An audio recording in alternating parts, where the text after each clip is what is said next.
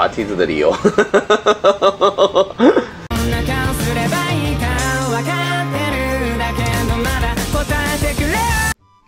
Hello， 各位网友，大家好，我是大川哈。那么今天呢，我们做一个 Vlog 的闲聊哈。那么今天主要想聊个什么呢？就是大家也知道了，就是我搬家也搬完了哈，现在录视频都是在新家这边录哈。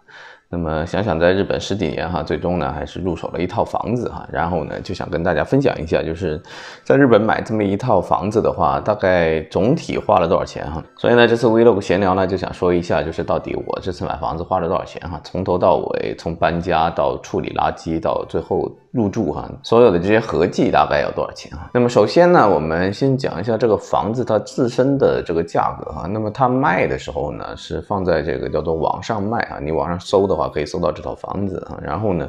这个价格呢，你如果喜欢的话呢，你就可以先去看房子哈，然后呢就跟着它的不动产呢就到这房子这边来看哈。那么当时它在网上贴出来的价格呢是730万日元哈。我之后所有的价格都是讲日元哈，就不一个一个讲单位了哈。那么当时730万看的这个房子呢，就是里面的装修呢还是可以的哈。总体来讲，尤其是厕所的装修特别的好哈，所以呢基本上我当时就定了哈，就买在这里哈。因为当时我是很想要这个房子嘛，所以讲价的时候呢没讲多少，我就写了个725万哈。那么这个基本上就等于没讲哈。但是呢关键是就是大家要明白一件事情，在日本呢你只要是高价的买卖哈，你买那种高价的电器，买这个房子，买车什么的，其实你都可以讲价哈。但是呢就是说对方是会跟你还价的，他讲不下来多少，但是你是可以讲的哈。所以呢这个730万的房子呢，它写在那里呢，如果说你要讲价的话呢，狠一点的话下700万也是有可能的哈，695万可能拿得下来哈。所以呢当时讲价我就没讲多少，讲了725万。你要想想看，5万日元哈，听起来好像在700多万里面算不上什么，但是呢你平时你5万日元可以用很长时间的，对吧？所以呢能讲多少呢就讲多少，就讲一讲呢不吃亏，讲成了的话你就赚了哈。那么这套房子的价格呢是725万啊，但是呢除了725万这个房子价格呢，还有一个叫做行政书士的一个费用啊，这个好像是10几万吧，好像是。然后还有就是中介的这个手续费啊，中介的手续费的话，就是如果是730万那个房子的话，基本上到最后呢，整体的价格他给你估算是805万啊。那么你讲到725万的话呢，就这些价格就是加上这个行政书士的手续费呢，加一起大概是800万哈。所以呢，这个房子呢，第一步就要花800万把它买下来。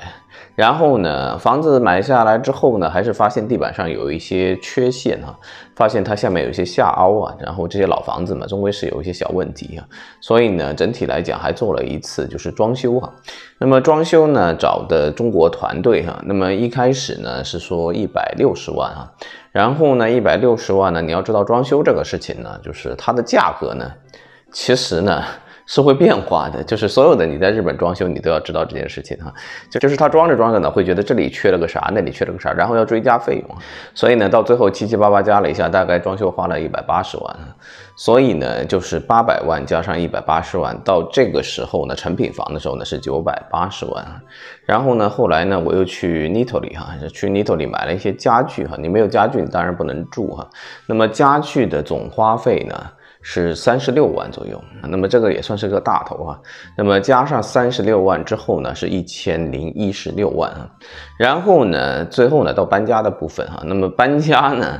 我搬家是花了4万日元哈，因为找的比较急啊。其实便宜一点的话，3万也可以有商量，因为我东西比较少啊。但是呢，搬家是花了4万日元，但是我处理我老房子那些垃圾呢，总共是花了53000日元啊，而且呢还是拼了命的讲价讲下来的哈，就是那天他一到我房子里面看，哦，说你要扔这么多东西啊，那么基本上给你个优惠价，给个9万8，我是9万8，我搬家才4万，我实在不行把这些破烂我都搬到新家去，我再慢慢处理不行的，9万8我是觉得有点太贵了哈，然后呢就跟他讲价嘛。然后他就说，哎，他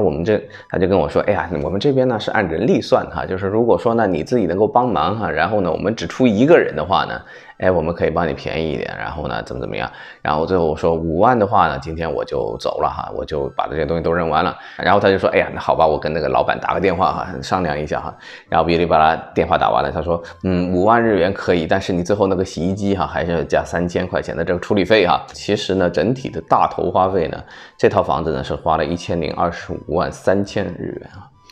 那么你说这个价格贵还是不贵呢？其实我觉得要看啊，你如果是一些中国2、3线城市的话，可能觉得这个价格也就正常啊。但是如果你按照1线城市的角度来看的话，那实在是很便宜了。因为呢，这个房子我当初看中它呢，主要是它有一个特点哈，就是说它在2015年的时候呢，我孙子这边呢其实开通了一条叫做直通快线啊。那么这条线到上野最快的速度呢是31分钟可以到，然后呢到东京呢是34分钟啊，最快的情况下。所以说呢，因为有了这条快线呢，其实呢它和日本的中心区域呢的感觉上是拉近了很多。当然了，如果你要去品川的话呢，至少要50几分钟啊，然后呢去池袋也是50几分钟啊，但是起码已经在1个小时圈内了啊，所以呢，其实它的价格呢应该是足够可以的。然后呢，这个房子还有一个比较大的缺陷，就是说离车站比较远啊。不动产跟我讲的话呢，就是到车站大概是15分钟啊。但是呢，我个人觉得哈，15分钟对我来讲就是个升级啊，因为我以前租的那个房子月租4万5，然后到车站呢是19分钟。